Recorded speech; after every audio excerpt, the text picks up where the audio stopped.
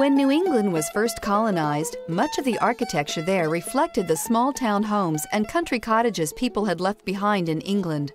And when New Englanders started moving to New York State in the early 1800s, they brought their architecture with them. The typical New England colonial home is plain, stark, and functional on the outside, but often surprisingly elaborate inside.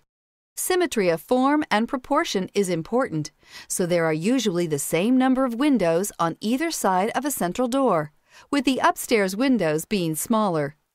There is a chimney at the very center of the house, which helps support the frame of the building while servicing many fireplaces, including the kitchen fireplace and brick oven. While the stairs have a small landing or passage, the house has no hallways. Instead, each room is interconnected, allowing for a very open flow from room to room.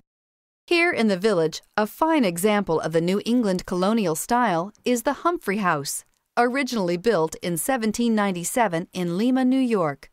It would have fit right in on a New England town square or green.